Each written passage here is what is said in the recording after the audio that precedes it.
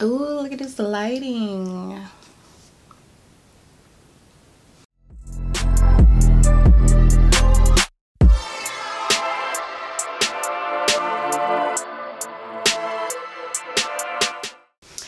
Hey guys, it's Lauren from shopvividrose.com, and I wanted to give you guys an update of the rice water challenge. Now, you've seen it all through YouTube and everything like that. Does it work? Does it not work?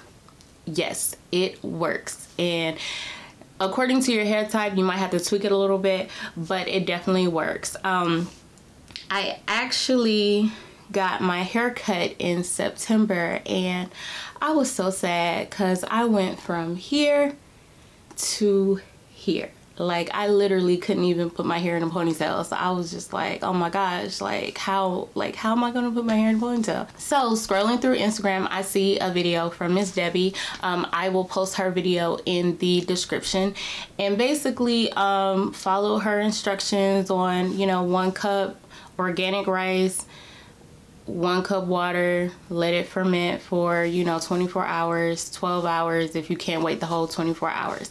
Now the first time I did it, I actually messed up because I used the Trader Joe's Tea Tree shampoo, and then I used the Texture ID shampoo, and then the Texture ID conditioner.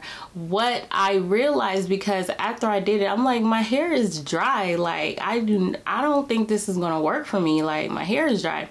I realized that the Texture ID shampoo is a clarifying shampoo.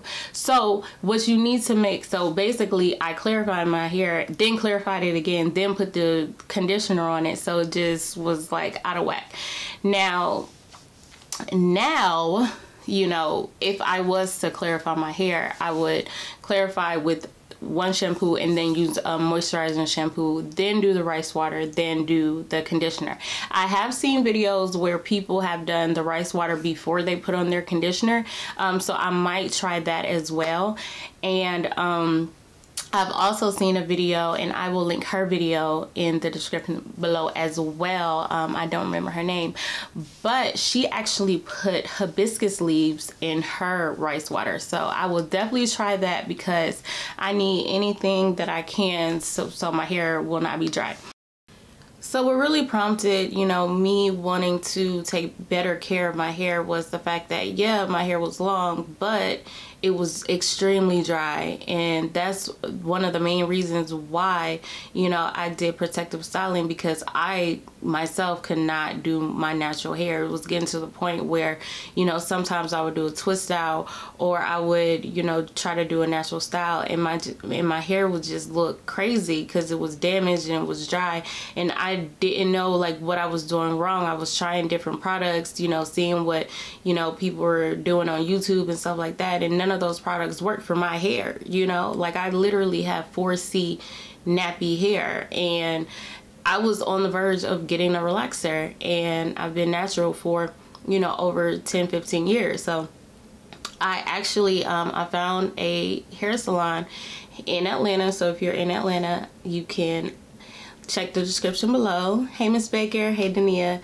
And they really helped me as far as, getting my hair back on track. And they specialize in natural hair. I went there first time, had a consultation, list of questions, trying to figure out what my goal was and if I was allergic to anything, because it's crazy that a lot of these products, you never know, your stylist might be using, you never know, you might be allergic to. So having a consultation when you first visit a new salon is very, very, very important. So in conjunction with doing the rice water, I also go to the salon every 6 weeks. So every 2 weeks I wash my hair and I do the rice water, and then that 6th week I'll go to the salon and then they'll do the hydro steam treatment and everything like that. I am also using this and this.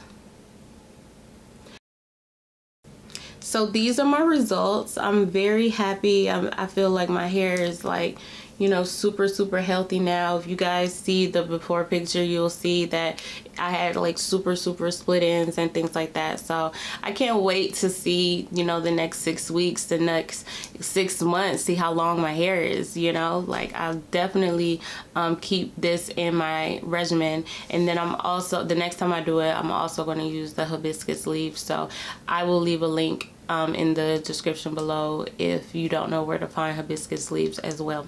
To stay updated, make sure you subscribe to my channel, and also hit that notification bell so you'll know when I release new videos. And also, if you have tried this, leave a comment below because I definitely want to see your results as well. Like, comment, subscribe, and thank you guys for watching.